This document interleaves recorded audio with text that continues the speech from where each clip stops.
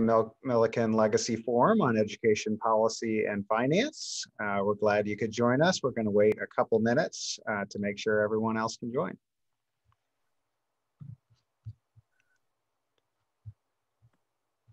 I am Matt Grossman. I'm Director of MSU's Institute for Public Policy and Social Research.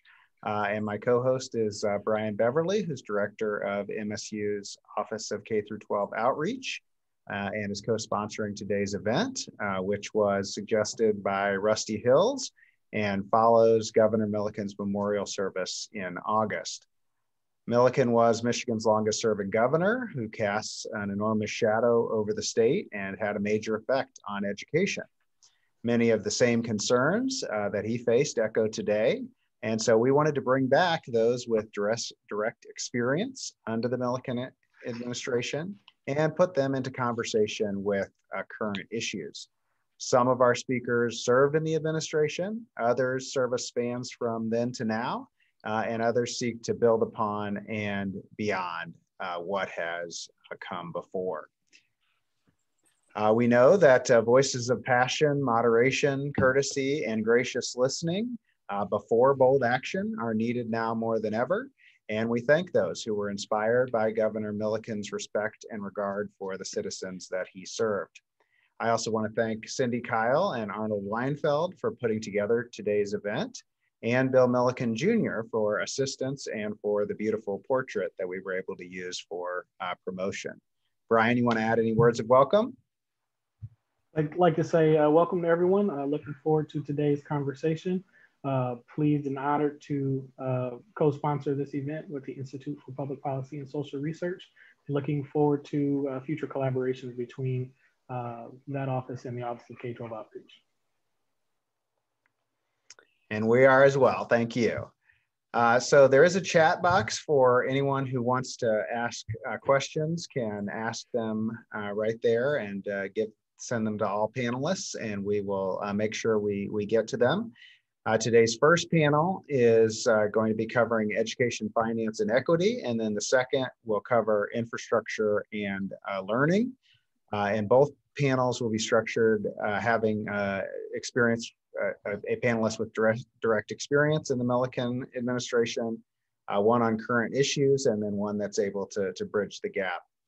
We've asked speakers to limit their remarks to leave time for Q&A and discussion. So feel free to have those questions started in the chat box.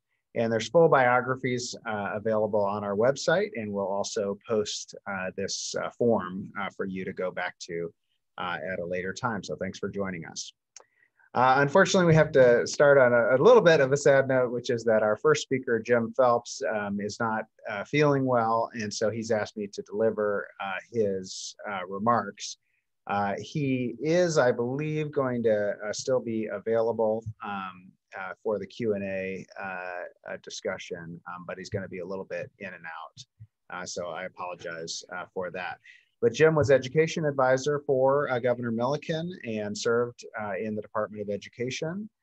And then that's going to be followed by Bill Rustum, who is Chief Staff Advisor to Milliken on environmental matters and is the retired president and CEO of Public Sector Consultants to bridge the gap. And then we'll have on the first panel, David Arson, Professor of Education Policy and K-12 Educational Administration at MSU, to discuss the current issues in education funding and equity. So here are Phelps' remarks, which were co-developed with Doug Roberts. He's titled it "To the Governor." Thank you for this opportunity to share our personal and professional recollections of our time in the Milliken administration. There was a memorial for the governor in August, and Doug Roberts and I wrote a piece for the occasion. Here is a portion. In 1969, this is Phelps talking, started with the governor, and Doug was staff to the House Taxation Committee. Over 2 decades, Doug and I were participants in the major events in education and taxation. We worked with, not for, the governor. While he was our boss, he never treated us that way. He treated us with great respect, as if we were colleagues, not subordinates. He had strong convictions regarding education and dedicated himself to making a difference. Here are some of our personal insights of what happened. This is a recounting of his strength of character and how he fulfilled his commitment. The commission. There was a study on Michigan education funding that highlighted the disparities in per pupil spending. Governor Milliken decided to plunge into the issue by establishing a commission on education reform. I met with the governor to interview for a staff position. As I entered his office, the governor stood and extended his hand. He asked me about my background, then a series of questions about my relationship with education groups. He wanted to know if I would be an independent thinker or just a representative of the school lobby. He was looking for someone who would tell it like it is, be loyal and discreet. He was looking for someone to collect the necessary information and provide it directly to him in language he could understand, preferably in one page. He wanted to be fully prepared to make tough decisions. When in his office, his car, going to a meeting or a phone call, or at lunch at the stateroom, he always finished with the hot fudge sundae. He was always gracious and thirsty for knowledge. I would write speeches for him, and he seemed to memorize the main ideas. A year after I left his office, I was watching a TV town hall where he was asked a question about education, and without hesitation, his answer was almost word for word. This is my point. The governor's accomplishments cannot be understood without knowing the character of the man. Public hearings were a part of the commission's deliberations. He fulfilled his commitment and chaired the hearings. Every speaker from the school groups repeatedly made the same 3 points. They were concerned, there must be local control, and they wanted more money. Several professors made esoteric points, but never, like the school group, suggested anything practical. He had to start from scratch. Not until later, as I recall, the Michigan Education Association didn't say anything.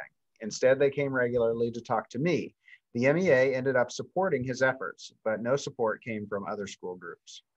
The beginnings of reform. In a special message to the legislature, the governor outlined changes in the financing of schools by proposing legislation and constitutional amendments. The most significant legislation shifted the funding of schools largely to the state. He proposed a statewide tax to replace the widely different local property levies. One of the most controversial elements was that lay teachers in non-public schools be supported by state funding. He wanted good education for all students. In addition, the governor supported student achievement testing to monitor the status and progress of schools and what might be done to improve achievement. Charlie Greenleaf focused on student achievement testing and was instrumental in getting the legislation passed and signed by the governor, establishing the Michigan Education Assessment Program, or MEAP. Coincidentally, later I was responsible for the program, and even later Doug was responsible. During that time, funding for vocational education and special education were adopted.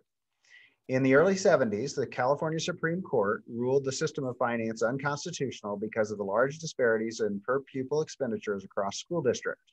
I recommended the governor follow suit. I had several conversations with Lieutenant Governor James Brickley, who was an attorney. Later, the Attorney General, on behalf of the governor, started the lawsuit. Much to our surprise, he won. This intensified the interest in the governor's proposal. However, a year later, the court again opined the decision was not providently given. Apparently, the court could not define equity, so it could not craft a legal remedy. Defining equity remains elusive. But the interest in the proposals remained high. Equity in school finance.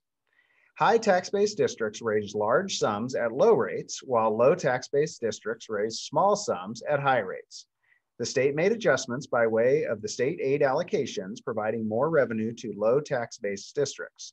But over time, the differences became larger based on residential and commercial property values. This became the major focus of education reform. In the first commission meeting, the particulars of the situation were discussed. The governor quickly identified the problem and the possible solutions. 1, give more state aid to the poor property value districts. Or 2, move schools away from the property taxes to statewide taxes. Both had problems. Raise state taxes to give to the poor without increasing aid to the rich, or reduce the reliance on the property tax and increase another. As the discussion continued, the alternatives became clearer. 1, change the state aid formula, and 2, adopt a constitutional amendment to limit the rate districts could levy and increase state taxes. The governor decided to be bold and do both. Developing equal yield. I developed a formula to provide state school aid so districts with the same millage would have the same per pupil revenue, combining the state and local contribution, hence equal yield. But there would not be enough money to make it happen. There had to be an upper limit, a cutoff where rich schools could receive no state aid, so-called out-of-formula districts. There was no computer in state government where I could do the calculations, so I went to MSU for help. The governor had to know the total cost of the state and the impact on every district. The director of the Department of Management and Budget gave me the total cost target and made the judgments of how acceptable the district by district results would be. The answers were no and no, not enough money and unacceptable district impacts. But there was a solution: phase in the formula over several years. That was what the governor was looking for, a fiscally and politically acceptable proposal. Passing the legislation in the House. The House was controlled by the Democrats, and they were reluctant to give the governor a win. There was just one problem: equal yield benefited many of their districts, especially in Wayne County. I had become friends with school superintendent from Wayne County, Harry Howard, in a poor district with the highest millage in the state. He was the poster child for the proposal. Fortunately, there was a group of 14 districts in the same area who had a lobbyist representing them and a House representative, Bill Keith, who favored the idea. Things got even better. There was a teacher's strike in one of the representative's districts, and I helped him get settled, and we became good friends. With some Democratic votes and the Republican votes, the bill passed. Bobby Krim, who led the opposition, was unhappy and inserted a provision giving the 14 districts extra money to one-up the governor. After the legislative session was over, the governor's staff went to the governor's house on Mackinac Island, owned by the state. He reviewed the results to make plans for the next year. The special provision for the 14 districts came up, and I recommended a veto because it would set a bad precedent. I had been with the governor for only a short time, and an influential department director opposed the veto and said, "Governor, a veto would be bad politics." I remember what happened to this day. The governor jumped out of his chair and extended his right arm, and in a loud voice said, "If that's the only reason, it's gone." I had won on good policy, and the director had lost on good politics. That said a lot about the governor and how he governed. The legislation was led in the Senate by Gil Bursley and, paradoxically, Bill Keith in the House. They were most instrumental in the success. The governor's equal yield school funding was phased in and paved the way for the constitutional resolutions. Property tax relief. Property taxes were high and in many school districts, and the governor wanted to provide some relief. He asked DMB's director, Jerry Miller, to develop a proposal. It was called a circuit breaker. The idea was to tie property taxes to income, thus making it easier for lower income households to vote for school millage. Doug and I worked together on this. He schooled me on taxation. The result was called the Homestead Property Tax Relief Act. The state would provide a credit equal to 60% of all property taxes paid in excess of 3.5% of household income. This provided immediate tax relief, and in addition, the act provided an additional incentive. If you voted for additional school property tax millage, the net cost to the taxpayer after the credit would be only the 40% of the increase. The act remains on the books today, but as a result of a significant constitutional change in 1994, it's less important to school funding. Property tax relief coupled with the equal yield formula made substantial difference in the distribution of school dollars. The governor's constitutional amendment. There was little organizational support for the governor's constitutional amendment. The Republican Party was neutral because the impacts were different depending on the district. Democrats were against it, mostly for political reasons, and they wanted a graduated income tax, which was prohibited by the Constitution. Surprisingly, the MEA supported the amendment and was helpful in getting the over 350,000 signatures required to get the measure on the ballot. I met with the leaders of the school groups repeatedly trying to get their support. They wanted assurance for more money and that all schools would benefit, which was impossible. The governor was committed to the amendments, and there was a series of town halls around the state where he personally made the pitch. He was well received, but there was a concerted effort by the Democrats to include the graduated income tax. The governor's constitutional amendment did not pass, but it was close. Interestingly, it passed by large margins in college towns and lost in other places. The main proposals of education reform, the equal yield formula, and property tax relief were accomplished. The constitutional amendment to limit school property taxes and all of the less critical items were not. But the reform ideas continued. Reform finalized under Governor Engler.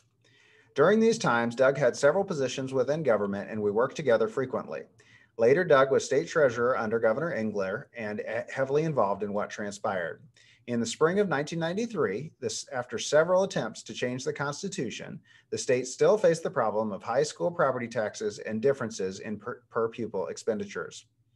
The Republicans controlled the Senate and proposed a bill calling for a 20% reduction in school property taxes. The Democrats were planning to introduce an amendment which would strike 20% and insert 100%. This would totally eliminate all school property taxes. The Senate would either vote down the amendment, showing that they were not serious about cutting property taxes, or the governor would be forced to veto the proposal that would be used against him politically. Governor Engler decided to support it. 2 days later, the state of Michigan repealed all school operating property taxes. The rest is history. The constitutional amendment was adopted, reducing property taxes, increasing the sales tax, and distributing equal school dollars for every student. The Milliken Educational Reform Legacy. What started with a kernel of an idea, a commitment, and a commission was finally accomplished. However, the Milliken legacy is more than just his accomplishments. It is more about the people he touched. There were far more individuals who contributed than those identified. It was his leadership that encouraged and enabled us to be successful. He was our teacher, coach, cheerleader, and our friend. It was an honor and a privilege for all of us to have been associated with him. And I'm going to save some of his broader thoughts after we hear from our other two speakers. Again, those are the words of Jim Phelps, not me, who was unable to speak this morning as he woke up sick, and we're sorry about that. But he may be able to join us in a bit. So now I'd like to turn it over to Bill Rustum to help bring us up to date from Prop A forward. All right. Well, thank you. And I want to echo some of Jim Phelps' words there. It was a very deep privilege for me to spend so many years, 12 years actually, with Governor Milliken. I came to him as an intern from Michigan State University and worked my way up into a variety of jobs in that office. And he was always a wonderful person to work with. From him, I learned that you listen, you don't shout. That public service is a noble career, and he was a wonderful man and a wonderful man to work for, and he left a legacy in Michigan, not only in the education arena, but in the environmental arena and in the economic development arena, in a whole host of areas, civil rights legacy. He left an important legacy to all of us in Michigan, and it was, again, a privilege to work for him.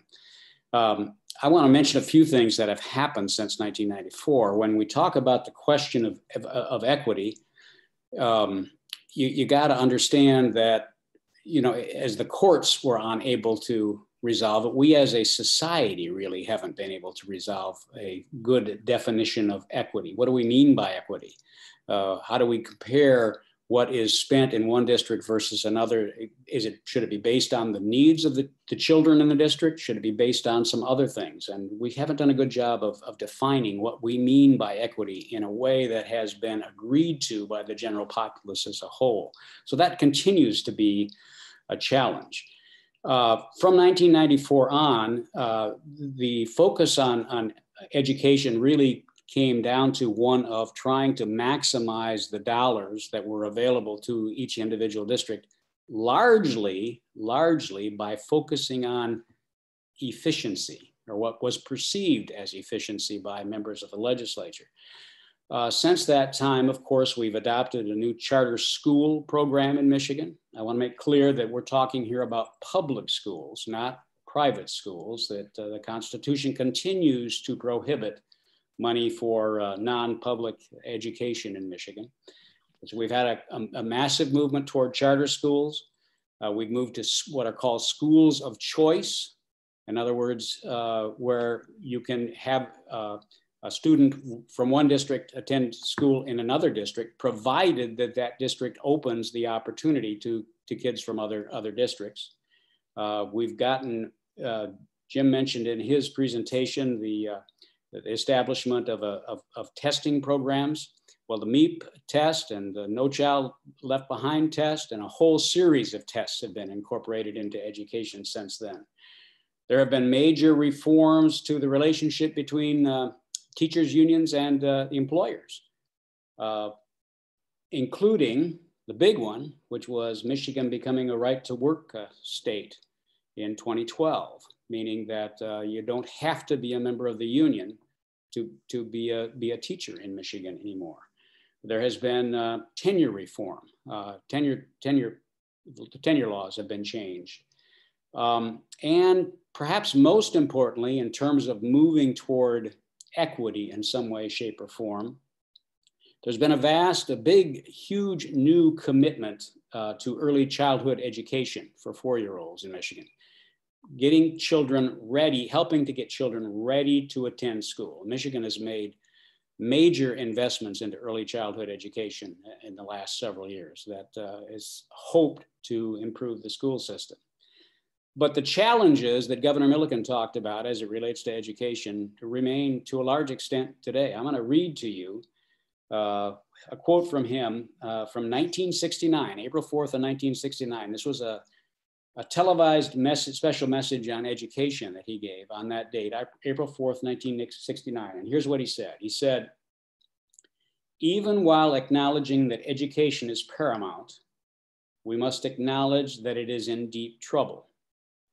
It is in deep trouble financially because demand has outstripped present tax resources. It is in trouble qualitatively, with too many of our young people not being properly or relevantly educated. And it is in deep trouble in that opportunity to learn hinges too often on such accidental factors as the neighborhood in which children live or the cultural environment in which they spend their first few years." So those challenges that he identified in 1969 remain many of the challenges that we face today. Okay, Matt, all set. You're on mute. All right, thank you. Appreciate that. And next up is David Arson. Hi, thanks. It's an honor and pleasure to be with you all and to hear from folks that have firsthand experience with the Milliken administration. I wonder if I could just take a moment to step back a little before getting into the current context, just with the things that you just heard in a little bit broader context. Just so folks would know that the U.S. Constitution doesn't mention education. Historically, that authority has been delegated to each state that has an education clause in the Constitution, and officially states all delegated that authority down to local districts. Okay. So in the richest country in the world, and the post-war period, we had an extraordinarily decentralized system that local districts were making decisions about how much to tax themselves, about the curriculum, about the assessment, about personnel policy, and the rest. Okay. After World War II, with a population dispersion and a great suburbanization, and in the rural districts, a more consolidation movement. And it was in the 1970s that for the first time, this issue of terrific inequalities in the ability of local communities to pay for taxes through local property taxes became an important and live issue. And it moved its way through the court system, starting with the Toronto case in California. Okay. There became a growing recognition, despite the values and the traction of local control, that in order to have equity and adequate funding, the states would have to play a larger role. Okay, and most of that was done in the way you just heard about the Milliken administration, for guaranteed tax-based state formulas that directed more aid to low property wealth districts. Okay. But as you heard in Michigan, leading up to the 1990s, that wasn't enough. There were two key issues: property taxes rates was going up, and the gaps, despite the state program, between the high and low revenue districts was growing. Okay, this provided, along with a lot of other things, the context for Proposal A in 1994, which established the system that we have now. Proposal A had two main goals. One was to lower property taxes, and the other was to lower the gap in the revenue between the high and low districts. And it largely accomplished both of those goals. Okay. It also created the per pupil foundation system. We got rid of that guaranteed tax-based approach as a primary source for funding Michigan schools. And that's adjusted the foundation over time by the legislature every year. And over time, that adjustment of the foundation narrowed the gap between the high and low revenue districts in Michigan. It didn't eliminate it all, but it narrowed the gap significantly. The funding also followed the student. Okay, That was essential for the development of Michigan school choice policies that have emerged right about the same time for the charter schools and interdistrict choice. Proposal A sharply curtailed local voters' ability to control the funding of their schools. We gave that authority over to Lansing. Okay, so there's a lot of responsibility on Lansing at that point. Proposal A never got around to funding of facilities. Okay, that they didn't have time. So funding is totally decentralized.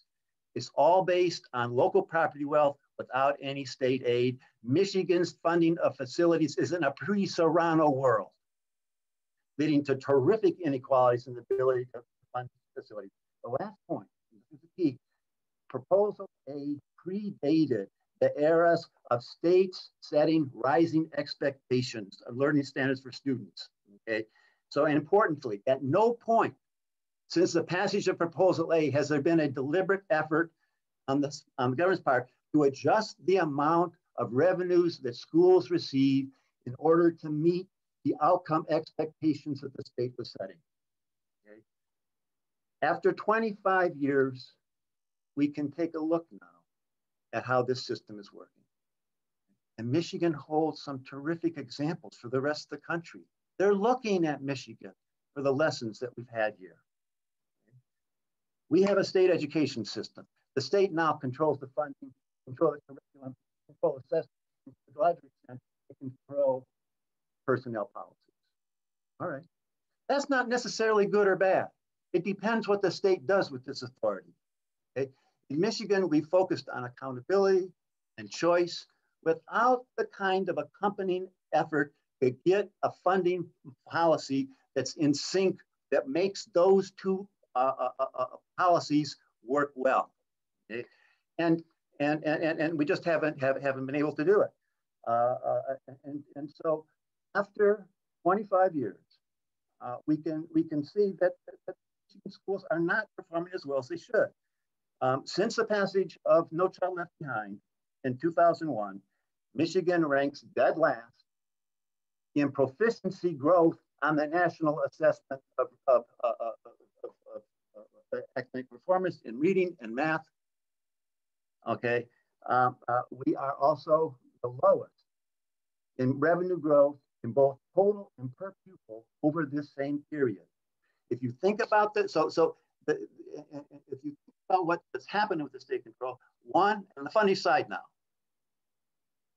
is that the funding has not kept pace with inflation. One, the basic funding has not kept pace with inflation, declining real value. And secondly, we've done a really poor job of adjusting the funding to variations in cost across local districts. Okay? By definition, these are things that districts don't have control over. They have to do with student characteristics like special education, like poverty, like English language learners, about density and transportation and the like. We haven't done very much there, okay? But I can come back to this. Special ed funding is a huge issue that we really do need to pay attention to. The facilities funding is a huge unmet issue.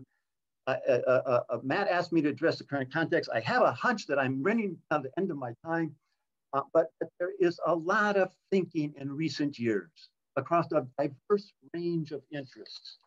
The School Finance Research Collaborative, with their adequacy study, a number of different reports. There's now bipartisan groups like Milliken with businesses and groups and foundations and others that are working on these issues. A lot of people are thinking about this. We haven't made a lot of progress in the state government yet, but it's coming. And I can comment on that more as we go. All right, thank you so much. Again, we're just taking questions in the chat box, so feel free to just send a chat to the panelists if you could, or to everyone. And if you're not already identified, or we have a question that says it's from iPhone, so if you're not already identified, if you could just say who you are, that would be useful. I'm gonna, while you're typing your questions, I wanna make sure that I also mention Jim Phelps's broader points. He wanted to make some additional comments on current issues, so I'll just read those real quick. After leaving the governor and moving to the Department of Education, my research effort shifted from school finance to school effectiveness, and the governor frequently asked me how MAPE could be used to improve student outcomes. I regret not having an answer then, but now I do. One, under the current system, all schools have essentially the same dollars per pupil, but not the same student outcomes. Therefore, funding is not the source of the disparities of student outcomes among individual schools. 3, the disparities are because some schools are more effective than others in utilizing their resources, and school effectiveness can be accurately measured. 4, because every school is unique, there is an individual remedy for every underperforming school rather than a one-size-fits-all program that has been tried repeatedly in the past with little success. And 5, he says he has a way to identify and prescribe individual school-by-school remedies. So in short, improvements in student outcomes depend on individual school effectiveness, not on funding. If poor performing schools are given more money to do the same things, they will get the same results. So low performing schools must do different things, and he's offering to help in the future with that. So again, those are the comments from Jim Phelps. I just wanted to make sure that we get those in.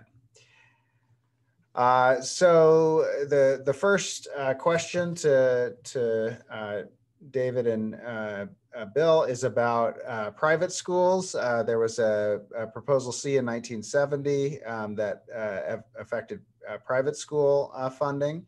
And the questioner wanted to know about that. And if you want to comment more generally about kind of how private schools were thought of in this discussion and kind of how the public-private dynamics developed. Well, let me start off. As Jim in his wonderful piece talked about, the governor actually did support and was interested in providing public funding to private education.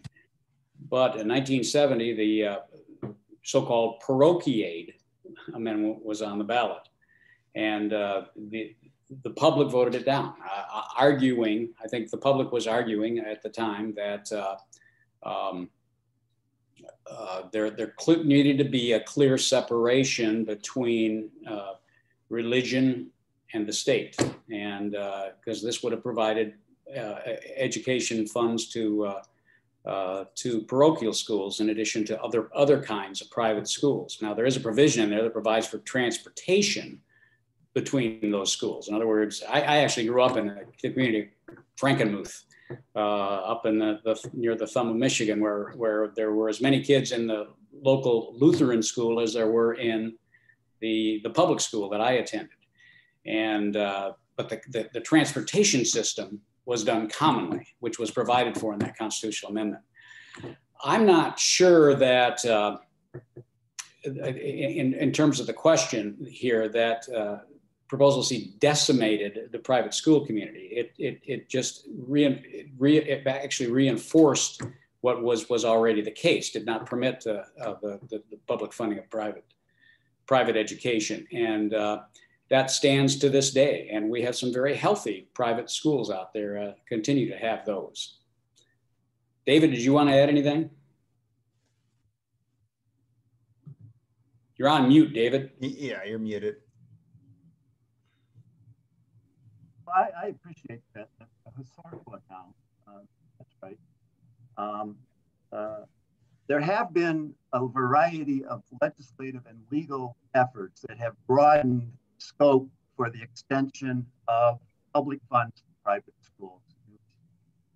And so now, through shared time arrangements, many private schools are having their instructors, courses are being paid for with public funds. They've contracted with public districts who offer them services, and a number of school districts have gone on the market and they've advertised their ability to offer these classes to private schools all over the state. We've had this phenomenon. So there is public money moving to private schools well beyond the transportation. And so this is a tricky area that gets attention now and then. It's not well monitored. The legislature has had some questions about it, and even Governor Snyder had questions about, is this growing too fast? And so it's an area that deserves a little more careful attention. I also say, in terms of privatization, I mean, Michigan's charter school system is one in which the private sector plays a much more prominent role than in other states. Michigan designed its charter system in a way that embraced private management companies, and most of them for profit. And for a variety of reasons I could go into it, that's a different model than other states have adopted. And so in that context, the kind of regulation and rules that accompany the charter design matter a lot. And so in addition to the early issues that surfaced back in the Milliken-era about the extension of public funds to private schools, this is not a set, it's a moving target. And clearly the evolution over time has been towards an extension of a much broader range of education services being provided outside of local school districts. We also have a couple of questions about special education funding and how that was related historically and now to this issue of educational equity. And there's Representative Lori Stone says that the Research Collaborative has established that student populations, or some populations, require additional educational resources to make academic growth. So how does educational funding reflect that understanding? She says it doesn't yet. Matt, I'm not quite sure I understand the question. The first question, yeah, go ahead. The first question was just directly about how does special education funding work into educational equity? And then the second was about this broader issue that some student populations require additional educational resources. Sure. So special ed's an easy case to understand, right? In the sense that we all understand that special education, a student with severe disabilities, hearing, vision impaired, multiple cognitive disabilities, these students are going to require additional services. It costs more to educate. The federal government sets the requirement for special ed in the establishment of the Individual Disability Education Act. They were initially expecting to kick in 40% of the money for that, but they never got past 10%. Okay, so in order to get that 10% of the funding for these costs, they reduce. The states have to come up with their own system, and Michigan has a system, unlike most, where we reimburse a percentage of the local district costs. 28%. That was established. That 28.6% was established through grant litigation.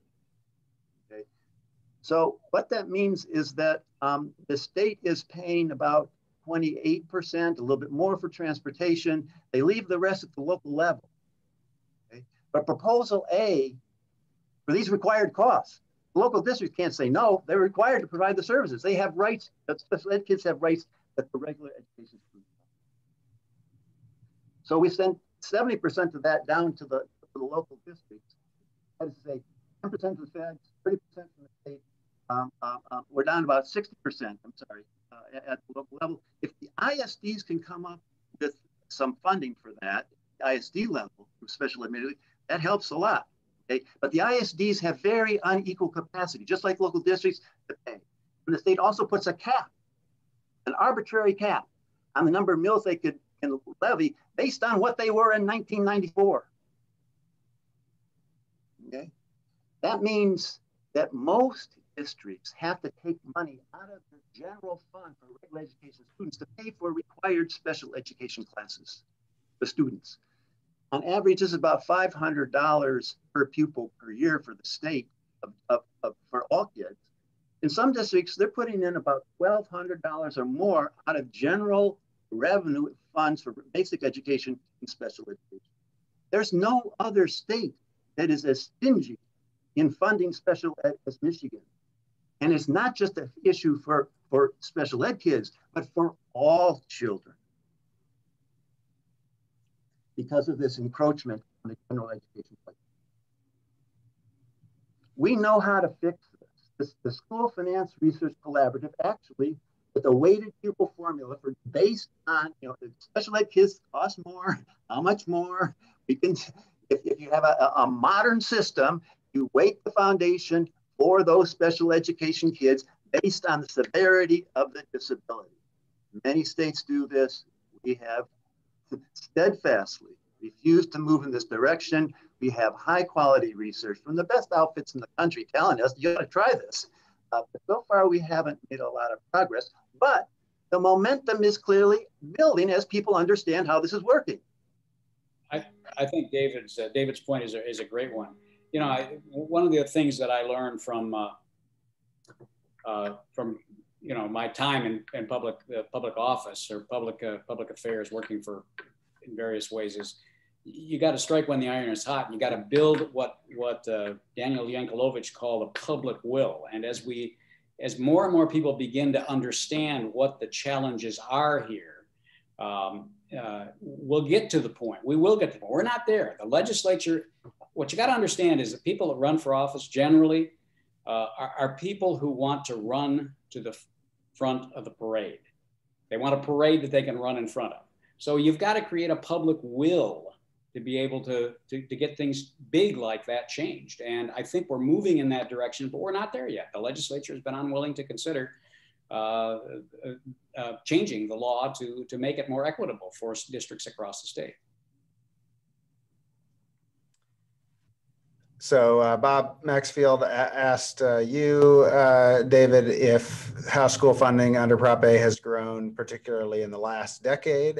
You mentioned that it hasn't kept up with inflation. So give us a sense, it was passed. So kind of give us a sense of the timeline here. When has it fallen short and when is it keeping up? Yeah.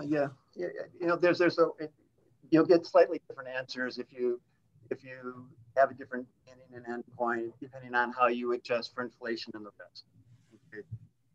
We clearly took a hit with the Great Recession. Michigan was hurt. We lost jobs for 10 years straight. It was a harder recession than other states. But we've also had quite a rebound. And the way to assess this is what share of our personal income in Michigan are we devoting to education?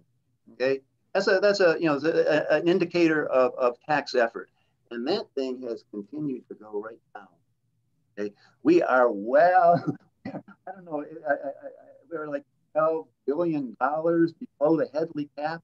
You know, back in 1978, we said the state revenues can't go above a certain percentage of state personal income. Well, hello, even after the state takes over all that responsibility for school funding with Proposal A, they digested that. We are now at a point where we are in the neighborhood, last I looked, about $13 billion a year below the cap. Okay, that means that's as big as the whole amount of the school aid fund that we're devoting at this point. Right? So the issue here is that the terrific decline in tax effort for K-12 funding and other things in Michigan, other things funded by the state government. If you look, and that's what people don't understand. So when you insert your comments, sometimes we don't get them all. So William Price just wanted to mention we didn't get your full comment if you wanted to add one. So how have we talked about how and Bill Phelps has talked that Jim Phelps has talked that the party coalitions weren't quite consistent, that we had MEA and Milliken on one side. How has this developed since then in terms of when did the kind of clear lines between the parties and ideological sides develop here, and have there been any kind of continuation of the strange bedfellow coalitions? The answer to that question is steeped in a whole lot of political science research that's gone on over the last several decades, beginning basically when the Republicans kind of adopted the Southern strategy, going all the way back to Lyndon Johnson and Republicans that were there. That is when things began to shift politically. If and I think it's, from my own personal perspective, it's sad. I mean, it's tough to reach accord between the two parties on any issue today. We have become so polarized that it is tough to deal with very difficult, particularly with very difficult issues, you know, beyond education, which is a tough issue. We got roads that are deteriorating and bridges that are deteriorating, the environment that is deteriorating, and we can't get the two parties to come up with solutions that they can agree on. If you go back to the 70s, that was an era in which people were willing to sit down and talk with each other, to work through problems, to listen to commissions and special efforts that were created. We don't do that anymore, and we've got to get back to that. The only way we make progress is you know, America has always made progress in the middle. It's always made progress in the middle. When people come together, when the public says, we agree, the Republicans say we agree, and the Democrats say they agree. That's when you move things. So we've got to figure out ways in which that can happen again. That's a broad philosophical statement, but I truly believe it. We made way more progress on a whole variety of issues back in the 1970s than we're making on any issue. Name the issue today. So, Bill, thank you for saying that. Thank you very much for saying that.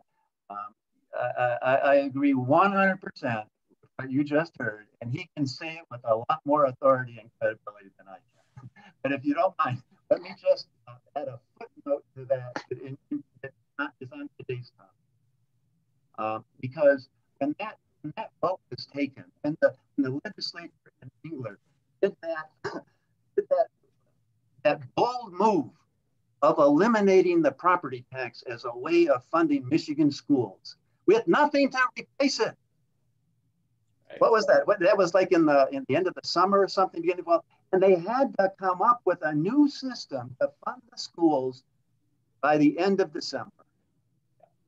All right, think about that. And so what do? This is an era before term limits. So you had the Republican caucus nominate 6 people, there's the Democrats 6 people, and there is 150 years of experience on appropriations and education committee among those 12 people. And they're meeting to figure it out. And somebody gets mad and they stomp out of the room.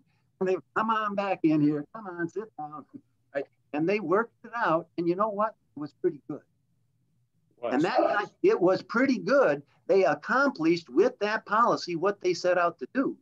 It didn't solve everything. And that's the problem. We haven't been able to get back to that kind of bipartisan negotiation. And so I would have some idea about how that happened. Of course, it's a national problem, but I'll stop there. I'd like to come back and add some points to this. Matt asked the question, well, how has the Republican position evolved over time with the advent of choice? Right. And there's many perspectives on this, and I'll just say that it's back in the pre-proposal A-Day, Republicans tended to be more local control, right? Local, let this be a local decision, and it would be the Democrats and the say, hey, we need more state authority here in order to get more equality. And maybe, a range of other things. And so the deal back then was, all right, we're going to lower the property taxes and we're going to get greater equality. But at the same time, we got this new system, this new exciting, and when Proposal A passed, for the people in my field, the exciting part was the choice part. And we had a funding system that matched up perfectly with that new choice system. So we fixed the choice. We got the funding how we wanted. The money's going to move with the kid, but we never fine-tuned that funding system to match up effectively with either accountability or school choice. It caused inequality and inefficiency. And I'll just say, my sense, I'm not a political scientist. There are other people that know more about this than I do, but just as an observer, okay? My sense that what's different in the last 10 years, as opposed to back in 1994, in addition to term limits, is that once the power was concentrated in Lansing, there were struggles over how to define this education system, right? And they used that power, but I'll say the Republicans moved more in the direction of trying to expand the provision of the services outside the traditional system, locally governed system of school districts. That's where the unions were, that's where the local school boards were, and it sort of was an impediment to the privatization efforts. Okay? And that divide became much more central in the last 10, 15 years than back in the Milliken days. And it creates new divisions, both within the Democrats and the Republicans.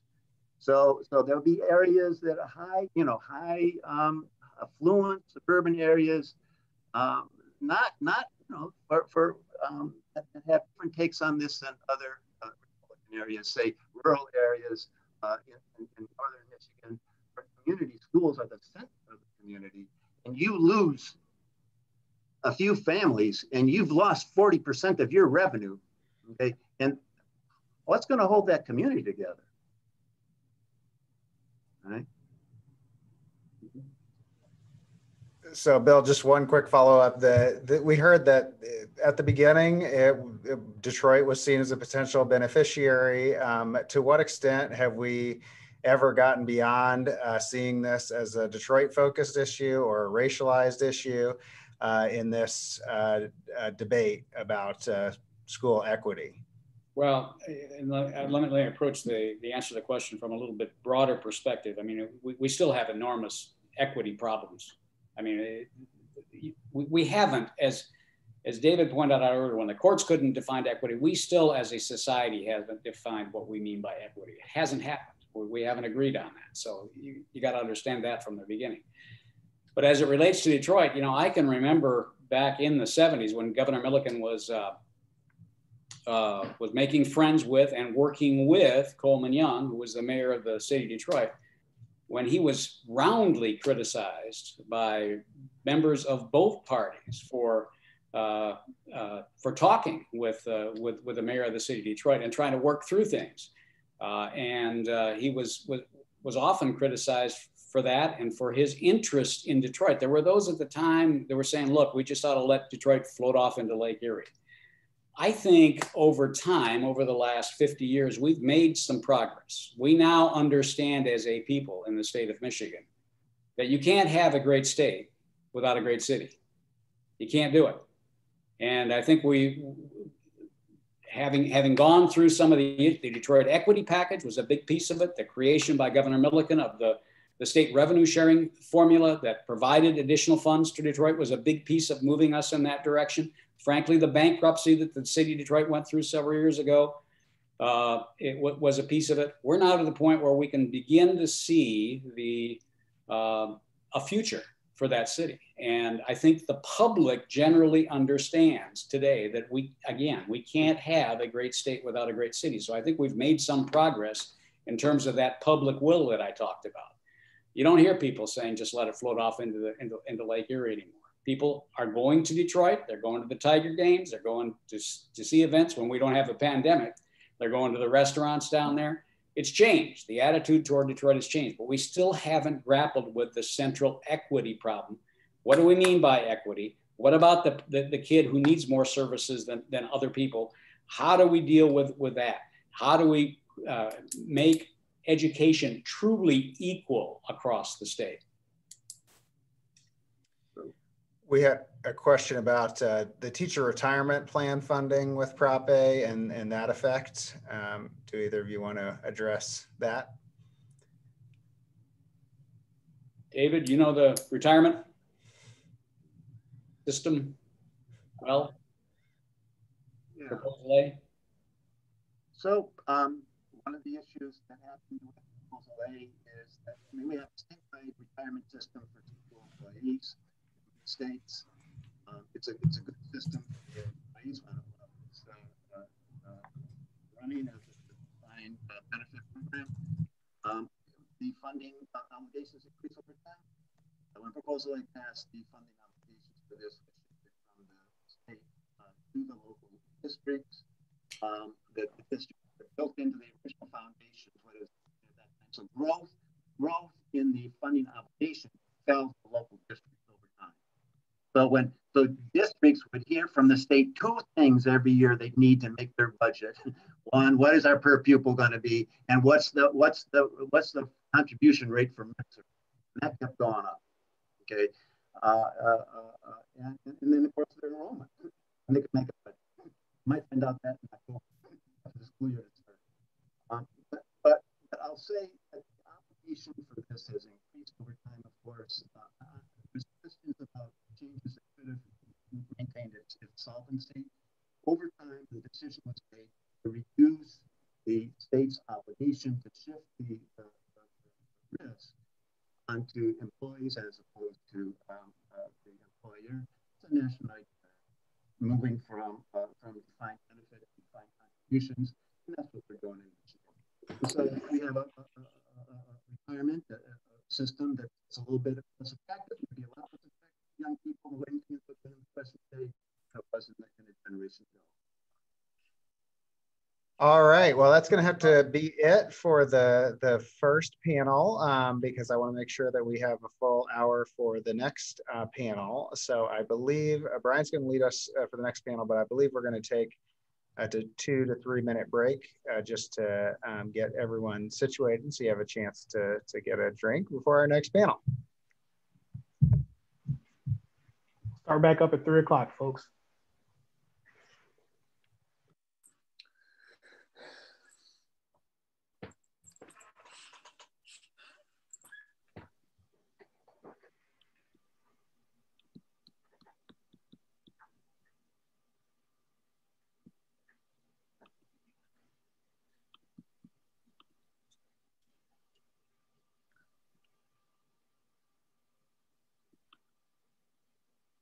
David, you have another commitment at 3 o'clock, correct? Yeah. But is you want to talk? No, I was just saying that, you know, I know that you had another commitment. Yeah. If okay. you wanted so I'll to sign off. that'd Good be luck, appropriate. Tara. I wish I could hear. Are you listening, Tara? You are right next to me on the computer screen, Tara. Hey, friend. Am I? Oh, hi. Yeah, you're right there. You're right there. Yeah. Right here. Okay. Anyway, That sounds great. Thank you so much. All right. Thank you so much for your comments today. I wish the sound wasn't messed up. If somebody would have, dang.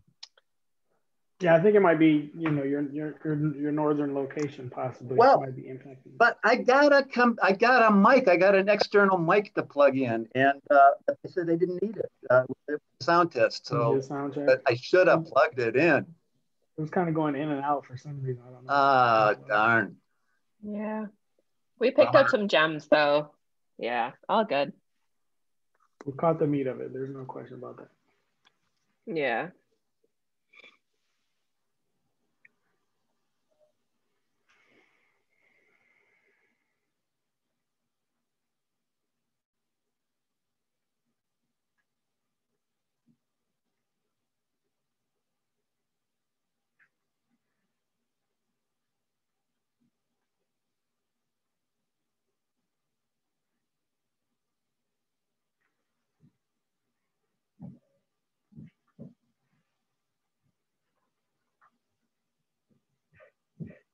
I'll give it one more minute. I don't know. Some folks might have stepped away.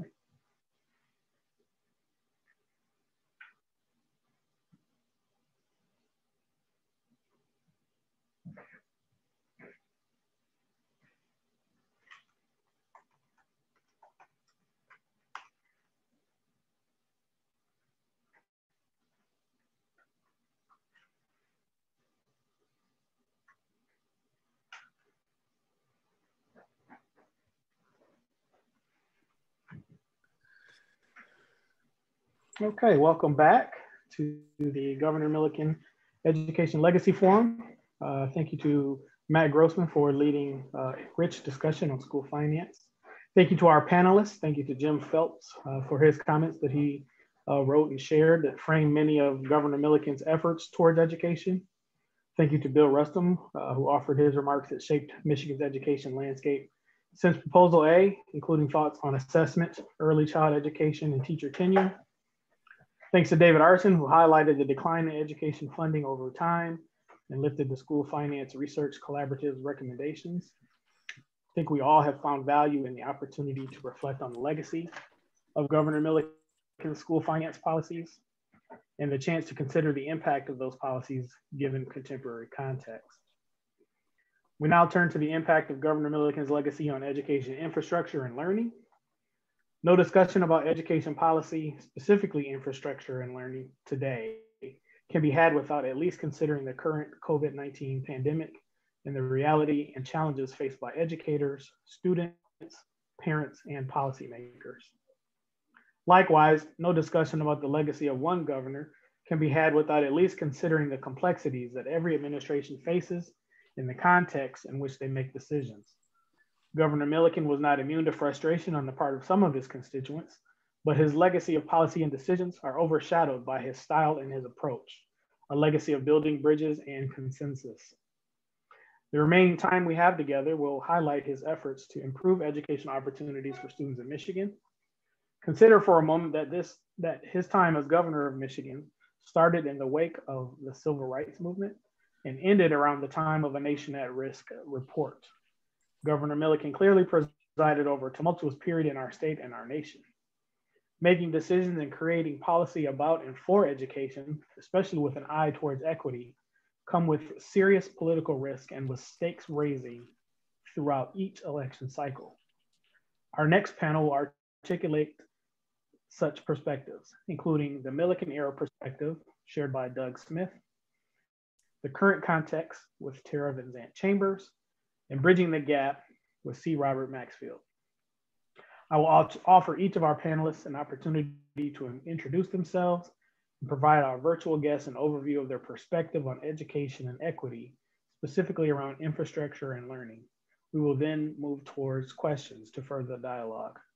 First up is Doug Smith, who was Education and Civil Rights Advisor in the administration of Governor William Milliken, retired Executive Director of Government and Community Relations, Oakland Community College. Doug Smith. Thank you, Brian. It's a privilege to be with everybody today. And I have to underscore Jim Phelps's and Bill Rustam's comments about Milliken. Rather than repeat them, I would just have everyone listen to them again. He was an extraordinary leader in terms of inspiring staff. It was a privilege to work for him. I would mention two things in that era, though, that add a note to what Bill and the others have said. You know, number one, he had two staffs. He had a policy staff that I was on that was directed by Pat Babcock, a liberal Democrat, and then George Weeks headed the political staff. I don't think any governor has separated his input as directly as that ever again. But it was very clear when I came in and gave him, I actually replaced Jim Phelps on the governor's staff when Jim went over to the Department of Education. And I would say that you know,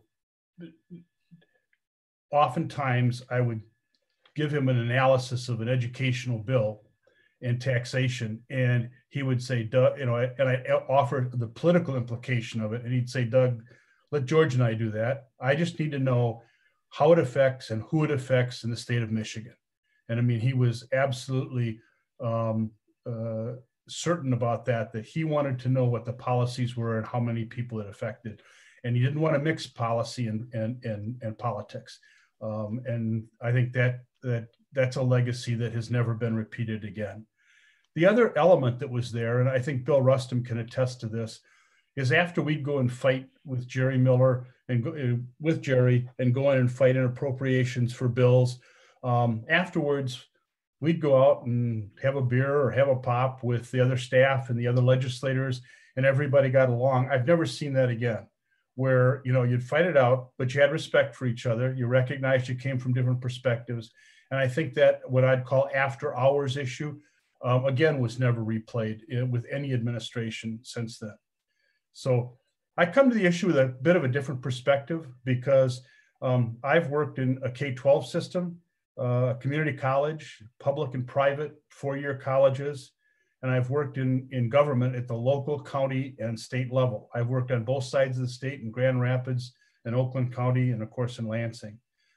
I'm going to refer a little bit to some of the issues on school finance because I think they undergird some of the discussion we're about to have.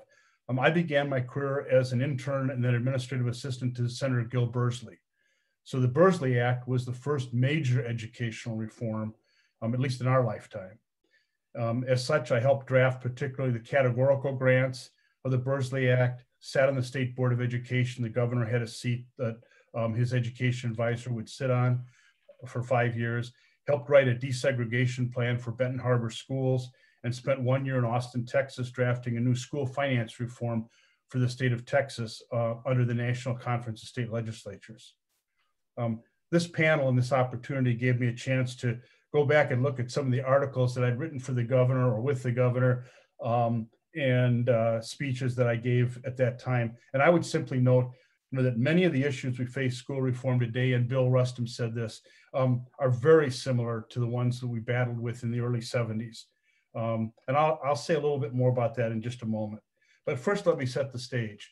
In terms of the era, it was really Serrano in California and the Milliken versus Green case that would, challenge the constitutionality of the school finance system, not just in California and here, but nationwide. And so we had that lever to try to change things going on. The two big differences, though, as I was listening to the earlier the two big differences that we had were, number one, Bill and Jim Phelps both talked about, we had to level up the school districts. We couldn't put much of a cap on the top districts, although there was some later. We had to level the spending up. And in order to do that, we had a large surplus in 71, 72. That helped us get off on the right foot with a pretty significant funding approach that was required if we were going to level up the low spending districts to the higher spending districts. The other is back in the 70s, the state played a much more significant role in the funding of transportation, school construction, and teacher benefits. And so I think those are the things that differ a little bit when the Bursley Act was passed. And I just in respect, the Bursley Act, I think, had a reasonably good formula. You heard Jim Phelps describe the yield that it did, that it was trying to make sure that equal effort and equal district gave equal dollars. The first 2 or 3 years of the Bursley Act, there was tremendous funding in the general fund formula. Two things happened, that by year 5, you really were not seeing the gap close.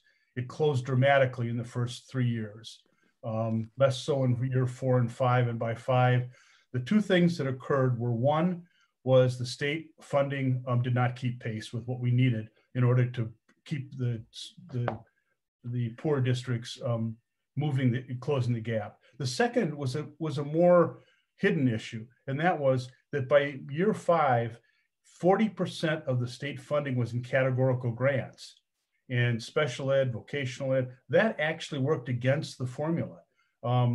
It was never intended that 40% of the total state funding would be categorical grants, whether it be special ed or vocational education. But that's what happened. I think that's what drove the Bursley Act gap and why it was not successful over the long run. And again, we're faced with that same issue today of funding. I apologize, but I want to read 2 quotes of things that I wrote for the governor. These are from 1977, so 43 years ago. One was a view from the Capitol article for the Principal magazine. And I'll read it real clearly because it does show, now I'm talking about how we face the same issues today that we were facing back then.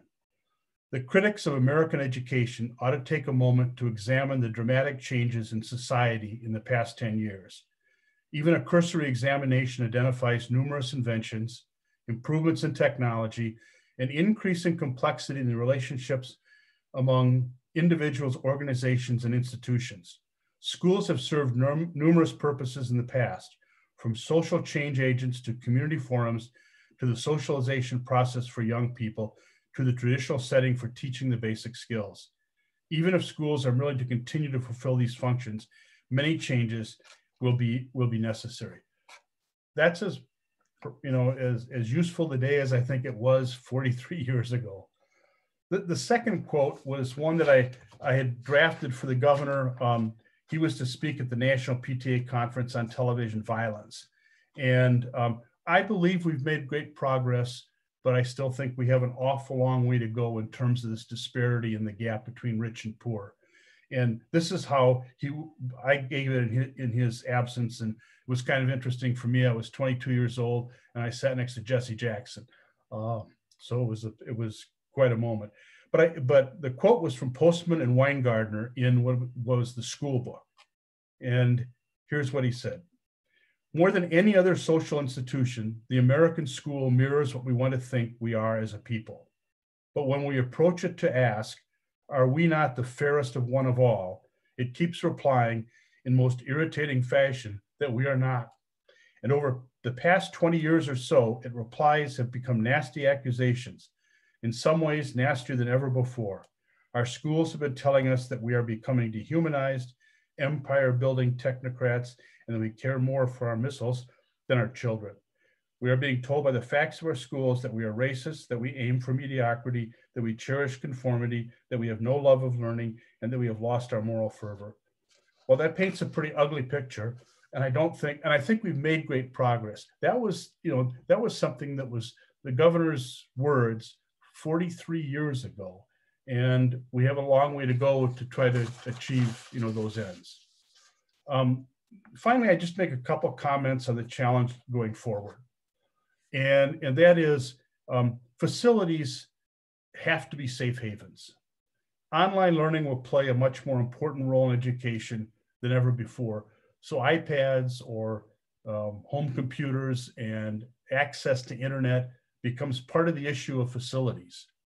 The pandemic is in no way, it may have a silver lining, and I believe that has moved schools ahead maybe 10 years. And I'll explain it using an example of Oakland Community College. When the pandemic hit, we had less than 10% of our classes online. Within 2 weeks, we had 90% of our classes online. Some of the faculty that said they would never teach online became the champions of teaching remotely. Long-term, I believe it's a hybrid. Perhaps, the advantage, the silver lining is that we'll go to 6 days of school. But the students will only attend 3, and they'll have smaller class sizes, and they'll use more of their learning online. The technology gives us the really opportunity. We've talked often about individualizing education in our schools. We now have computers that allow us to do that. We need to meet that challenge. Thanks, Doug. Really appreciate your comments. Next is Dr. Tara Van Zandt Chambers. Tara is Professor and Associate Dean for Diversity, Equity, and Inclusion, MSU Department of Education and Administration, and the College of Education. Thanks, Brian. I have a few slides to share today, everybody. Can you hear me okay? Yeah, okay. I'm going to take a little bit of a different perspective or take on this conversation than the other folks on the panel. And I'm a new Michigander in terms of folks sitting on this panel, so I'm well aware, of the position that I take here. I have a little bit of a background in politics, having served in the U.S. House of Representatives and then spent some time with the U.S. Department of Education. But the Michigan context is still, I understand that there's a different kind of landscape going on here. I do also serve on my local school board, which gives me another perspective to share. But for about the last 20 years, my research basically boils down to understanding contemporary implications of desegregation policy. So with the 10 minutes that I have, I'm gonna just sort of give an overview of some of the context. As I approach this, my charge is to talk about the contemporary landscape. So I thought that I would spend a little bit of time talking about the ways that my research intersects with this question, and then use that as kind of a foundation for the conversation that we'll have coming next.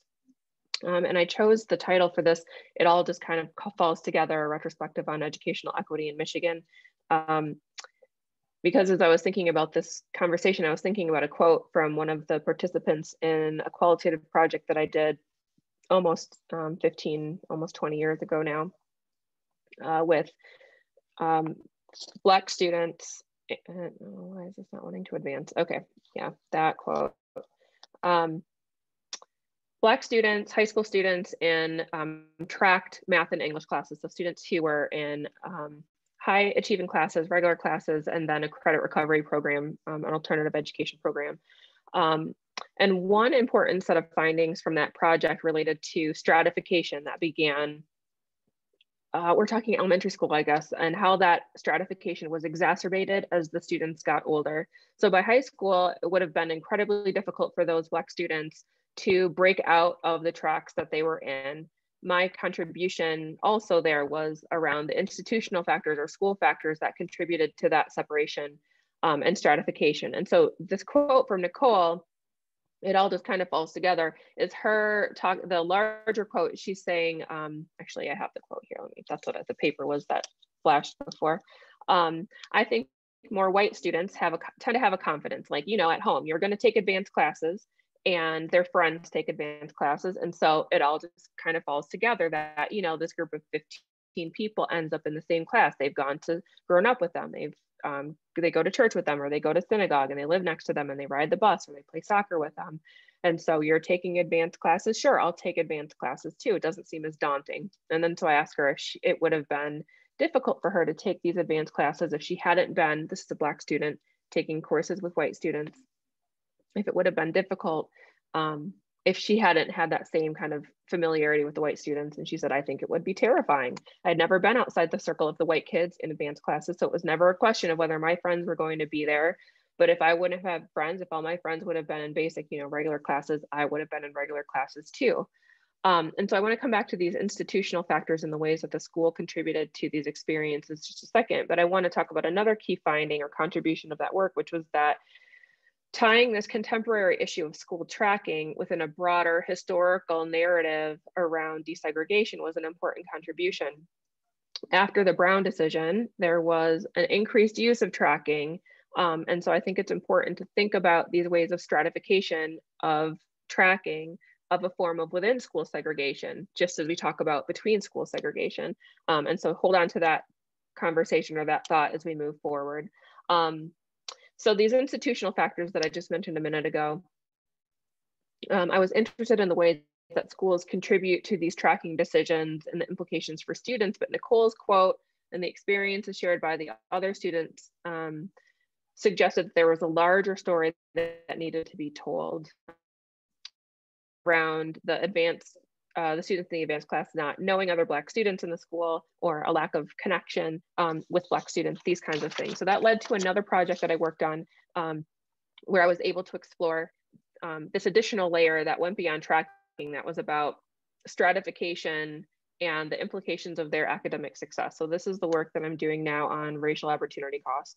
So the idea that these high achieving students were successful but at a cost was reminiscent to me of the idea of, in economics, of opportunity cost. But with racial opportunity cost, I'm looking at the price of academic success for high achieving students of color. And like my previous project on tracking, another important contribution of that is understanding the ways that schools exacerbate or alleviate these costs. This is another qualitative project with individual interviews and focus group interviews with students at 2 elite colleges, reflecting back on their high school experiences. And so an important contribution of that project was fleshing out the nuances of this racial equity cost idea as a concept is in the theory, and we found that this idea of racial opportunity cost was relevant to the experiences of most of the students in the project: suburban, urban, private, charter, big, small, pretty much any school type that the students were coming from. This idea of racial opportunity cost kind of held, but the Black students who were attending predominantly white suburban schools seemed to be the prototype for this experience of racial opportunity cost. So this screenshot of the articles, one of the articles is kind of a foundational article for this work, but there are other articles. I'm working on a book and some other things. So all of this sets the stage for me moving to Michigan. as this project and racial opportunity cost was taking off, my family and I moved from Texas to Michigan. And this was exciting to me because of my background in desegregation. The 1974 Milliken v. Bradley decision is kind of a key feature in the desegregation historiography. And so I was excited to learn more about the landscape of desegregation in Michigan after the 1970s and kind of what unfolded here after what last I knew about what desegregation via the Milliken decision. And so that's when I learned about the Proposal A, which my colleague David Arson talked about a few minutes ago, that passed about 20 years after the Milliken decision. And I won't go into that. David did a good job of talking about that. I do also, though, want to talk a little bit about the research team that on this project. The other research that I'm talking about are pretty much projects that were mine, but this one involves a broader team. And so I just want to give a shout out to Alonzo Gilzine, who is one of the research assistants, also Chris Thalen, who is another one of the research assistants, and then Dr. John Yun, my colleague, who led a lot of the quantitative analysis. So this is a title slide, didn't translate well in bringing over into these slides, but so we focused on the unintended desegregational impacts of Proposal A. Again, I'm not going to spend a lot of time talking about I've got a child here in the background who wants to come pop his head in, but I'm telling him not to come over here. But the research questions that we took on in this project were really about how did the racial composition of districts involved in the Milliken decision change over time from about 1970-ish to 2013? To what degree did inter-district choice or Prop A play a role in the changes that occurred over that period? What factors explain districts' participation in inter-district choice? And then what future research needed to be done in terms of rationale for why school leaders participated or didn't participate. And I don't have time, I'm looking at my clock, to go into a lot of the actual findings here of any of these projects. I just come trying to show a research arc here, but I do want to show these cool heat map slides that we produced showing that this is Detroit in 1970. And what you're seeing is the dark blue represents isolated white, 90% to 100% white districts. And then as you move to the darker red color, you can see there's no dark red on this map in 1970. That's isolated minority, meaning 0 to 10% white. In 1970, we have, predominantly white suburban areas outside of Detroit, and Detroit even itself is, it's predominantly minority, but doesn't go it's completely minority yet. But as we move to 1987, we see things start to shift. In 1995, now we're starting to look at the impact of Proposal A. We're starting to see a shift in the suburban districts becoming a little bit less isolated white and Detroit becoming more isolated Black. But a real shift beginning to happen in 2005 and then into 2013. And the irony of this desegregation happening, having been challenged and stopped in the Milliken decision in 1974, but Proposal A ushering in this opportunity to desegregate, although that was not the primary objective of that policy. So just as I kind of wrap up here with my 10 minutes, we have continued this work to look at beyond Detroit. This is a pattern that happens in several metro areas across the state where there are these suburban metro areas. We are also looking at particular implications of these patterns for districts facing financial crises like Benton Harbor. And as I make the connection across the tracking research that I talked about, the racial opportunity cost work and this desegregation work, I'm really looking at how this unintended desegregation that's happening in suburban schools, even if unintentionally, is potentially creating challenges for students of color around the racial opportunity cost work that I've mentioned today, and that unintended nature of the desegregation really being a feature of something that we need to focus on.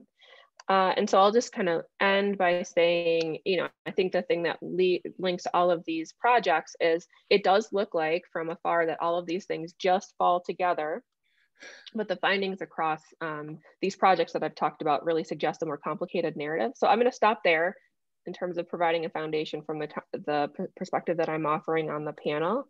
And I look forward to hearing your questions and comments, and I'll stop my share. Thanks, Tara. Really appreciate you sharing your comments and your slides. Our next panelist is Bob Maxfield. Bob is a retired superintendent in Berkeley and Farmington school districts. He's associate professor and interim dean of the School of Education and Human Services at Oakland University, and he will be bridging the gap. Thank you very, very much. Doug, thank you for your opening comments on the impact of the Milliken legacy on educational excellence, and some frustrating, some positive.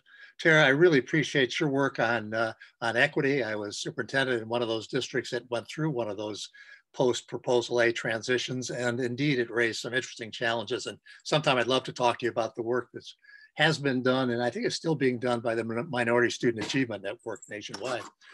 But what I wanted to focus on today is part of my section was called Bridging the Gap. And there was a wonderful dream that William Milliken proposed in terms of school funding and school excellence, and certainly meeting the needs of all kids. And in many ways, that dream's become a nightmare. The promise of state control has really has served badly most students, and certainly served badly most educators. But I want to specifically focus on teachers because what we're hearing now, and it's at the heart of everything that Milliken would have hoped to have achieved, is teachers saying, my profession isn't what it used to be. The biggest horror for me is teachers, including my own two sons, who say, I would not want my child to be a teacher. My grad students at Oakland would say, I don't want my child to be a teacher. My colleagues in the Farmington School District would say the same thing. That is a horrible thing.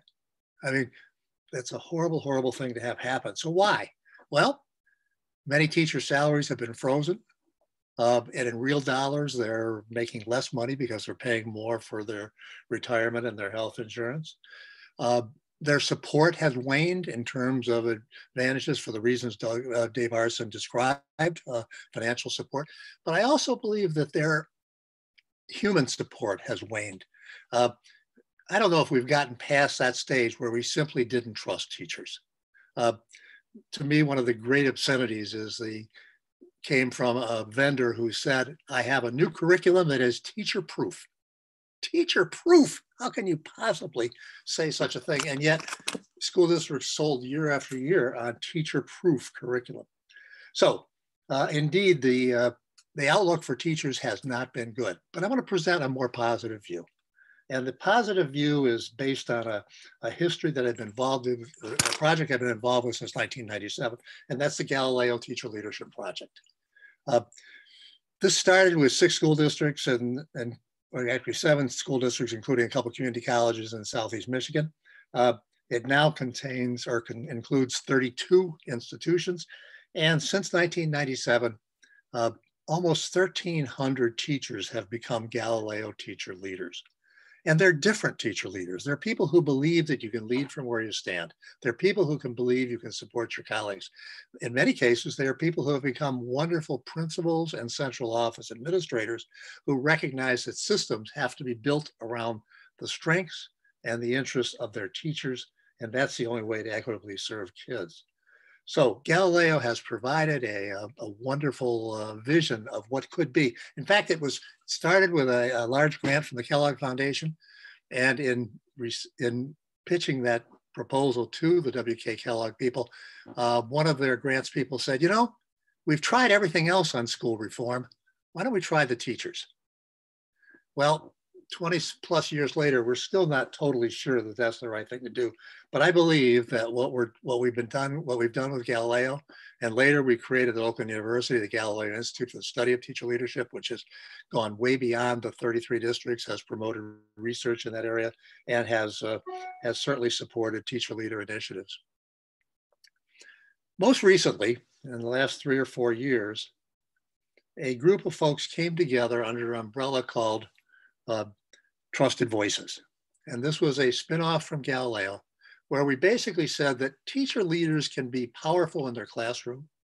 They can be powerful with their colleagues, But what if they were able to reach out beyond their school and their school district and have an impact on policymakers, citizen leaders, certainly legislators? And so out of this evolved something called Trusted Voices. And there are 4 we call them Galileo Fellows at Oakland University, who are leading this effort statewide. And they have created a network of now 30 Trusted Voices folks as far away as the UP. And it's an effort to bring teacher voice to the table, bring teacher voice into a bipartisan conversation about what's really necessary for school reform. They began by putting their focus on the school finance research study that was mentioned earlier, but they've continued to work hard to build that network, Trusted Voices. Trusted Voices has reached out to the unions. It's reached out to the State School Board Association, the Superintendent's Association, and Trusted Voices has been a key player in developing something called the Education Caucus. The Education Caucus is made up of legislators. There are something like 35 or 40 members of the legislature who are former teachers, who were waiting for a chance to come together and talk about some of these issues. Representative Cheryl Kennedy from Southeast Michigan and Representative Brad Paquette from the west side of the state have been 2 of the legislative leaders of that effort. So as we move ahead, as we talk about bridging the gap, I think it is really important to say, let's start listening to our teachers. Let's start listening to their thoughts on what real equity means. How do you meet the needs of all of the kids, not just those high achieving, high flyers? But somebody mentioned earlier, and you did, Brian, that we've had this pandemic, and our teachers have been dealing with something since March they never thought they'd have to deal with. And what has happened as a result? Well, here's my message. The message I've given to our Galileo folks, and I want to repeat it now. And I don't remember who got the credit for the original or for the statement, "A crisis is a horrible thing to waste." But I think it was one of the Clinton, a member of the Clinton administration. Yeah, we have a choice. And we could either get through this pandemic and get back to school and do just about the same old stuff all over again and pretend it never happened, or we can learn from the experience. So what can we do? Well, one, we need to listen to our teachers, as I said earlier. What many of the superintendents that I deal with now have said is they are delighted with the role that teachers have played during this crisis time. They're delighted with their ability to come together with teams to figure out how to meet the needs of children. And they're doing it without a lot of external direction. They're in it, they've been thrown in together. As one of our Trusted Voices guys said, it's like we're all first-year teachers again, and we're having to learn how to do it right. Well, let's take advantage of that. Secondly, we need to support new models for collaboration. And that's going to require changing our systems. So many of our systems have been historically top down, and it kind of almost contradicts an effort by teachers to come together, collaborate, to work as in groups to solve the kind of problems needed. Thirdly, what this coronavirus episode has taught us is that the gaps between rich and poor, between Black and white, between able and disabled are greater than we ever knew or were willing to acknowledge. Because as you try to provide instruction for children at home, even in the most affluent homes, it's hard. Can you imagine, and we all can, how hard it is in Flint and Pontiac and Detroit, Ben Harbor, and other places where families are struggling to keep it together, and now they have to figure out how to educate their kids at home. So equity it's been driven home dramatically, and when we come out of this, hopefully we can step up to it in a better way. Fourth, this provides an opportunity to rethink self-directed learning. Doug mentioned some of that, and it doesn't mean turning kids loose, but it does mean that certainly at the high school level, does a child really have to be in school for 6 or 7 hours a day? Can they be out in the community doing internships? Can they be out working in social service projects? Can they be interning at a law office? Goodness knows what all they could be doing, but they certainly have that opportunity. And finally, technology isn't the be all and end all, but some of our teachers are discovering new and creative and exciting ways to use technology in a way that engages all kids. So my point is that as we try to bridge the gap between the Milliken dream and the reality of today, we have a resource at our disposal in our teachers that we need to figure out how to engage much more effectively. And as we do that, we need to reflect back on this pandemic and decide what have we learned and what can we do different going forward. And I think if William Milliken was with us today, he'd say, you're right. That's what I was hoping for in the late 60s. That's what we need to do now. So thank you for that time, for the time to share this, and be happy to respond to any questions there might be. Thanks, Bob. Thanks, Doug, and thanks, Tara, for your opening comments. Really appreciate you sharing your perspectives. There are already a couple of questions in the chat, one directed to Tara. Could you please give some examples of how K-12 schools exacerbate the racial opportunity costs, and using whether current or past findings? Yeah, that's a great question, and I'll try to do it somewhat quickly so we can, since it's just directed to me. And I'm happy to, send any of these articles or other resources to anyone if you just want to email me at tara@msu.edu, just my first name. But there are really kind of 4 aspects of these institutional factors or school factors that I talk about. We can exacerbate or alleviate through climate, through engagement, through structure, and through relationships. Climate is about the kind of the climate around achievement that we create. I think about a student who said that he was given a message in his school that he really should aspire to be a doctor or a lawyer. If he were to pursue being a plumber like his dad, that really wasn't living up to the potential that he had. So the question I always say is, are we creating subjective values around what academic achievement should look like? And are those norms inclusive? The engagement factor issue is around helping students feel like they belong, or alternatively pushing students out. Lots of really great examples of the ways that we create opportunities or don't support opportunities for students to feel like they are engaged in the school environment. Relationship factors are just what you would suggest they would be. We have lots of opportunities and interactions with school personnel every day. From a student who talked about being a teacher laughing at her when she said that she was going to go to Harvard. That was her dream.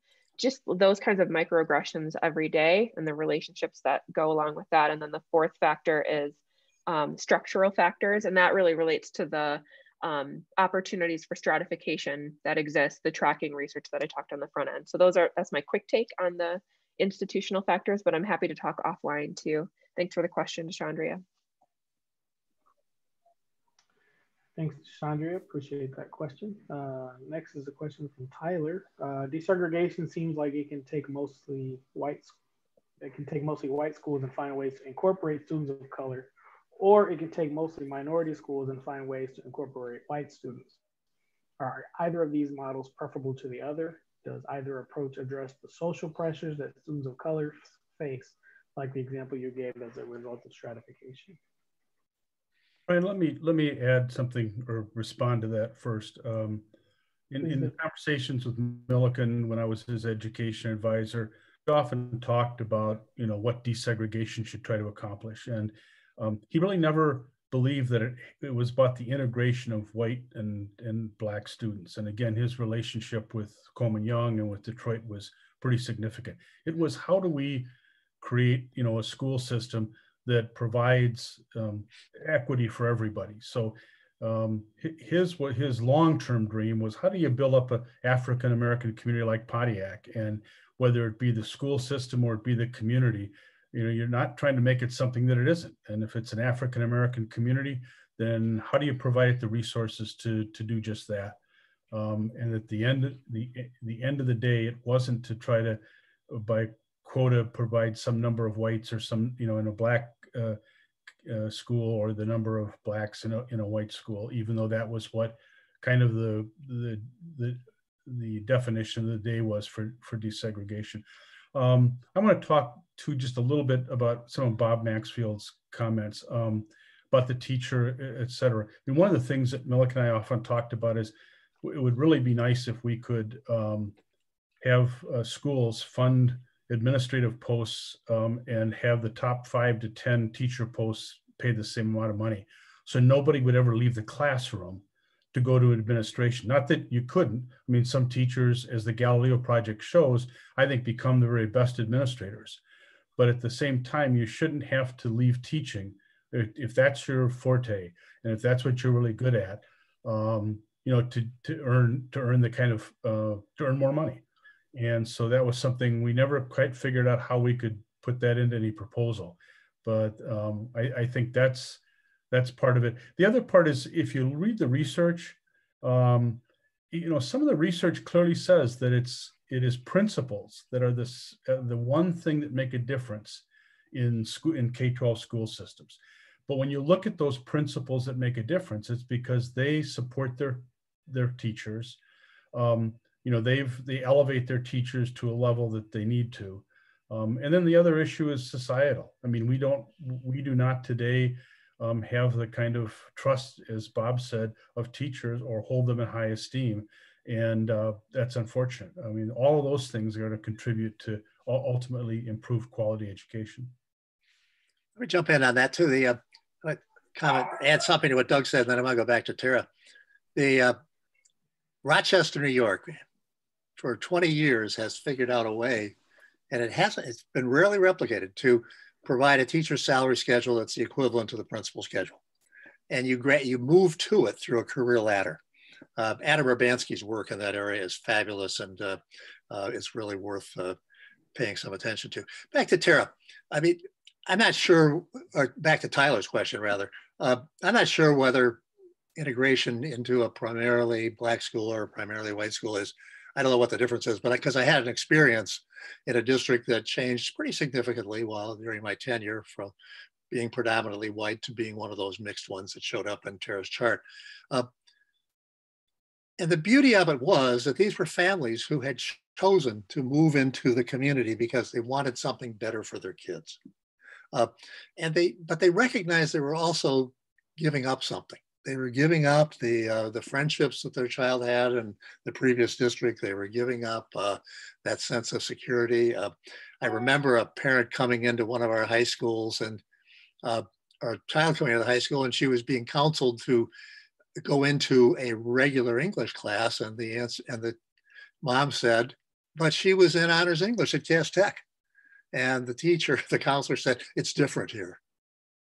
Well, I was glad that story got to me, because everybody got tired of hearing it. But the point is, of course, that child should have a right to be successful. But those kind of pressures, subtle and not so subtle, went on. It was also a factor in our community that a significant, not the majority, but a significant number of African-American kids, after their high school experience, chose to go to historically Black colleges. And their argument was, I can be comfortable again.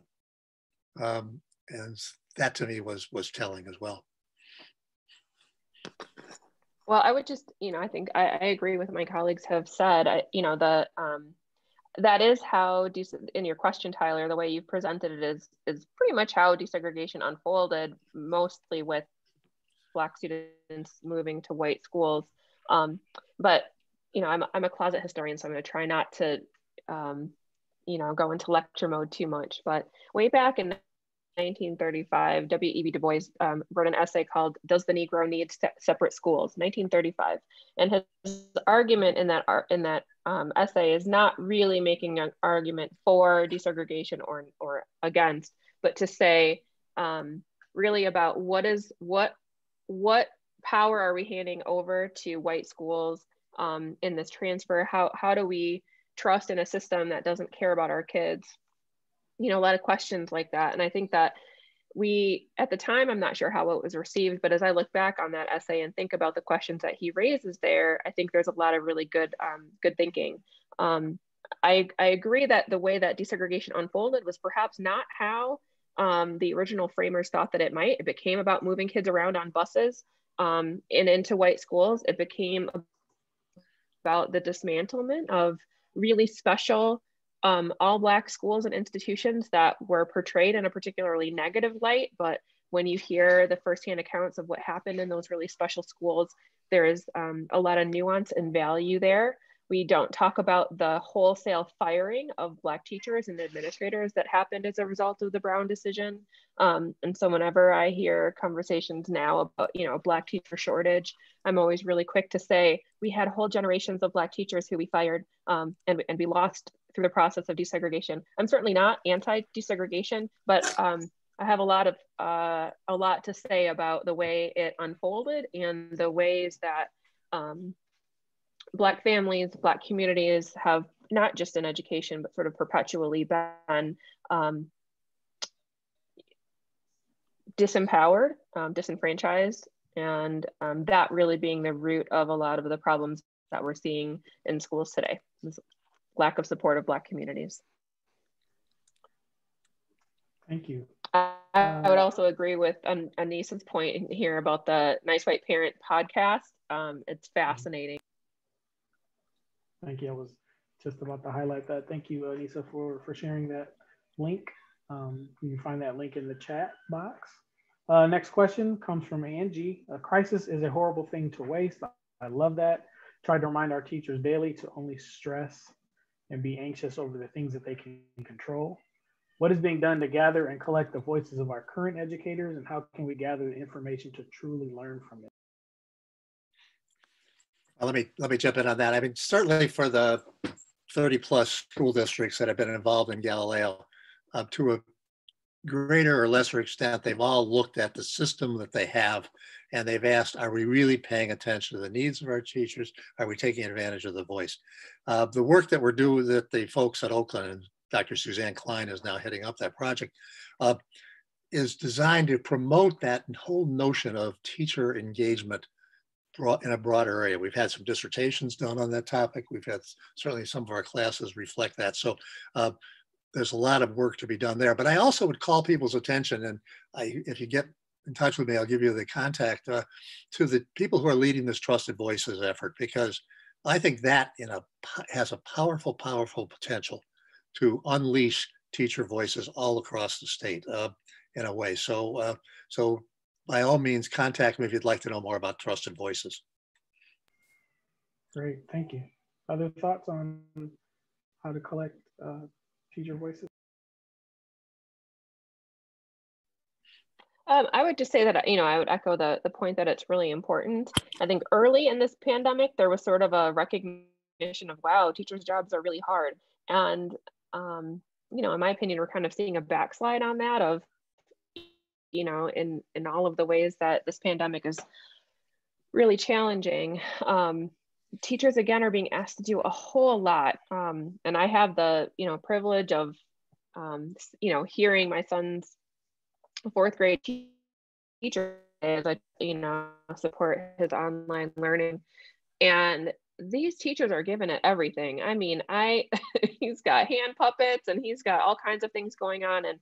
And I absolutely know that the only difference now is that I'm seeing it in a different way. These are things that teachers were doing before, and just, you don't see what's happening behind the doors of a classroom as a parent most of the time.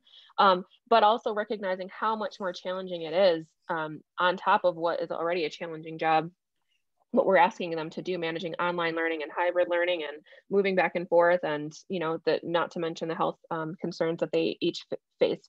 I'm very concerned about our teachers in this process, and certainly our students and families as well. But I guess I just am not necessarily adding anything to your comment, Angie, but just to say, I agree that really understanding what's happening from the teacher's perspective is maybe not something we have truly gathered yet. Tara, you alluded to something also that I'm afraid has happened, and that is that last spring, teachers got all kinds of acclaim. They were seen as everyday heroes.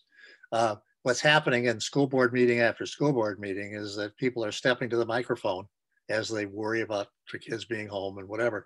And all of a sudden, teachers become the fall guys and gals, in terms of, well, if they just would get it together and go back to school, we'd all be better. So I'm afraid the tone, people's appreciation has waned a little bit, and we need to get past that. Yeah, I would just, and I'd underscore what Tara said as well as what Bob said. I mean, just using a community college experience. I mean, we went from 10% to 90% online because we simply turned over and said to the faculty, here's what has to happen. and you make the best you can. And it was unbelievable what they did. The collaboration among faculty, they had the decision-making in their hands. And unfortunately, I see that backsliding. All of a sudden now, it's back to the old system where the administration makes the decision for the teachers rather than the teachers collaborating with the administration to make those decisions. I think it was a moment in time I hope we don't lose. I see another question from Yvette. How do we recruit, retain African-American males in our classrooms? Oftentimes when African-American males are successfully effective, they are moved out of the classroom into administration. I can speak to that myself. Would love to see the foundation support African-American male teachers and initiatives to sustain them in our classroom. I would love to see African-American men also in kindergarten teachers or even early childhood.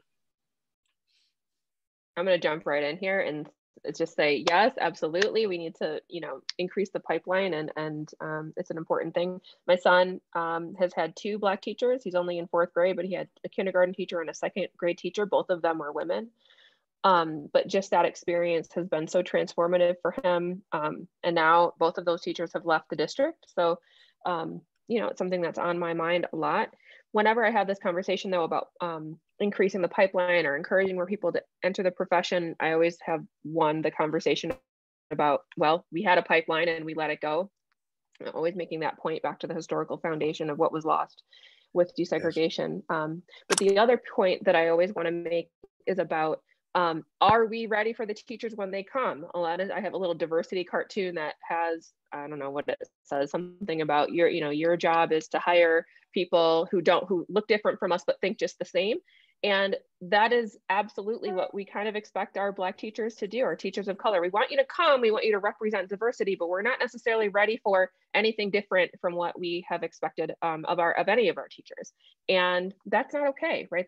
This is another extension of the work on racial opportunity costs I've talked about in terms of these white normed expectations around academic achievement. It's absolutely the same for teachers and administrators who are expected to perform, to behave, to speak, to dress in ways that conform with white normed expectations. And that's something that we need to really take on and challenge ourselves. So yes, we need to increase the pipeline, but we also need to really think about, are we creating environments, cultures, climates that are conducive to Black teachers wanting to be here? Yes, yes, and yes. That's a great comment, Tara. One of the latest positive accomplishments by the Trusted Voices Network is that they've now expanded to include, it's either 2 or 4 Detroit teachers, and represented in that is a group called BMEA, which is Black Male Educators Association in Detroit. And these are young men who are really working to encourage more young men to pursue it. But we discovered that in Farmington when I was superintendent there, that as we recruited more people of color, if we didn't change how we behaved, if we didn't change how their colleagues behaved, too often the Black teacher on the middle school team was the one who was asked to intervene with the Black child who was misbehaving. That isn't what we should be doing. That's not the point. And it took a long time to get past that. So yes, you're right. And Angie's familiar with BMEA. Great. Brian, if I can take a crack at somebody's question here about what was the biggest event, David Winter in Michigan, in addition to proposal. Actually, if we look at the state budget, it's our